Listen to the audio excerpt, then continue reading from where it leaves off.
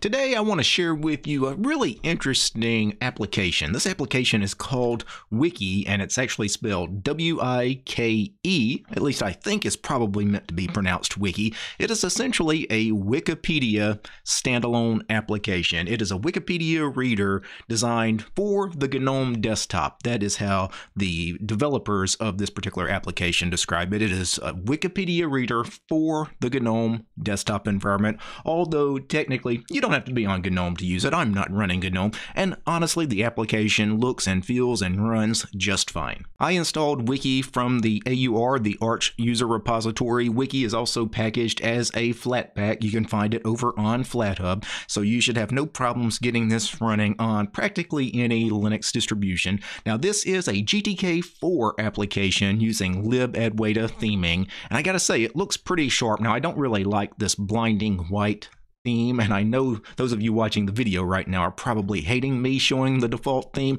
so let's go ahead and get into some of the theming. So that's the sidebar button there, but this one right here, the little eye, you can go ahead and choose from the default white theme. Then you've got this yellowish theme or kind of beige colored theme, and then you've got your standard dark kind of theme. And this is what I'm going to continue with for the rest of the video. Now, one of the cool things about Wikipedia, the site, it's such a large site that has like 300 different languages available as far as translations of the articles and things. You can see 6.6 million articles are found in the English language, which is what we're looking at. But if you wanted to, you could go in here and filter the languages. You could change to any language you want. And of course, you've got the search bar here. So if I search for Linux, let's go to the Linux Wikipedia page. And that's kind of cool. Now you've got forward and backwards buttons here. So if I go back, I can do that. I can also hit the plus sign here for a new tab. And now I get this blank page here where I can search Wikipedia, or I can just click and get the main page back, or if I wanted to, I could have chosen to get a random page. So let me open another tab, and this time I'm going to choose the random article, and the random article that comes up looks like waterfall furniture. I've never heard of that, but apparently it's Art Deco furniture. Now earlier, when I accidentally hit the sidebar, if I hit the sidebar on purpose this time, you can see that any article that has headings, you can quickly navigate using the headings. So if I want to go down to the references for this page, it'll take me to the bottom. Actually, this is not a very lengthy page, but for some pages in Wikipedia, you will have a very lengthy page. Let's go back to the Linux page, because I know that one's quite large, and you have a lot of headings here. So a lot of things we could click on. For example, market share and uptake. I could quickly navigate to that part of the page. Now I've currently got 3 tabs open. If you want to navigate the tabs with the keyboard, they do have key bindings. There's actually several key bindings available for this application. Control tab will cycle through the tab. So Control tab would get me to the next tab. Control tab again will get me to the next tab. Control tab. If you wanted to go in the reverse direction, Control Shift tab. So Control Shift tab takes me back the other direction. If you want to get a list of all the available key bindings, do Control Shift slash. Control Shift slash is really Control plus the question mark, but the question mark is Shift slash, right? So, and you can see here are all of the key bindings. Some of the more useful ones is navigating through the tabs and also cycling forward and backwards on the pages. So if I click forward, maybe I want to read the page about desktop computers. If I do Alt and then the left arrow, I can go back. It says can't access Wikipedia. I guess it had a problem rendering that page for a second. I don't know if the internet cut out just for a second, but now if I do Alt plus the left arrow, I'll go back. Alt plus the left arrow, I'll go back again. Alt right arrow, I'll go forward in the history. If I want a random article, I can do Alt R for random, and I get Cool Cool Tune, which is a music video game. Never heard of that one either. All kinds of things to discover on Wikipedia. Now you will notice that there is not a URL bar here inside Wike, so you can't really copy the link to a particular page, at least not the traditional way where you go to the URL bar and copy it, but it does have that functionality in the menu here. If you go into the menu, copy link to clipboard. When I click on that, you can see link copied to clipboard.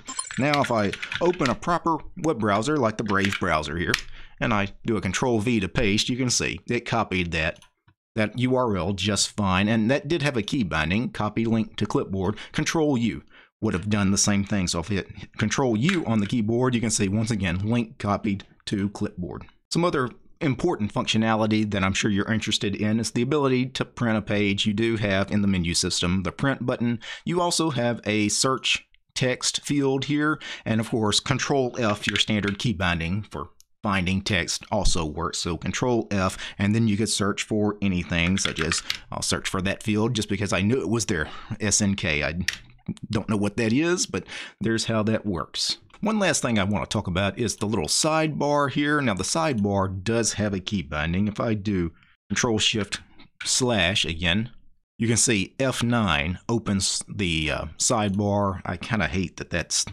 it uses a function key for that, but I can do that. I can do F9 to get the sidebar. By default, you're going to get your headers for the article, right? So all the headers and subheaders, so you can quickly navigate the article. But if you wanted to, you could also change language. So you've got the language tab here. You also have a bookmarks tab, which I don't currently have any bookmarks added, but I could add one.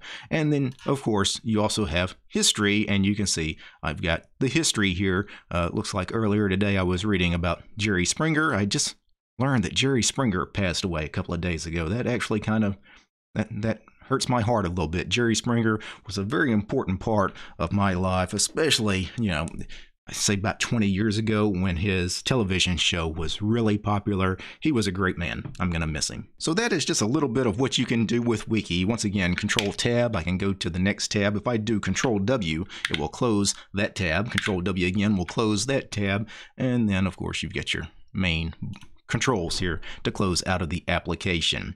Now, is this an application that most people will use? Do most people need a dedicated Wikipedia reader? No.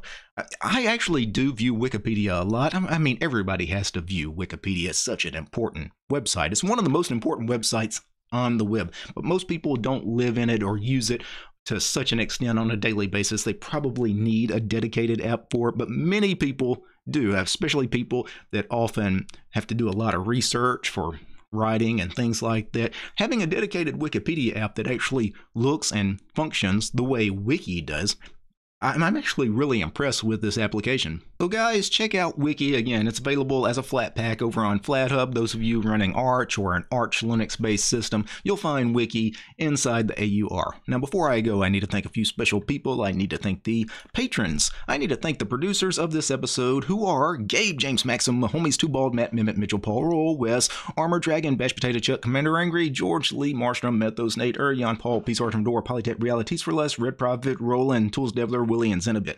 These guys, they're my highest tiered patrons over on Patreon. Without these guys, this quick look at Wiki, the Wikipedia reader, it wouldn't have been possible.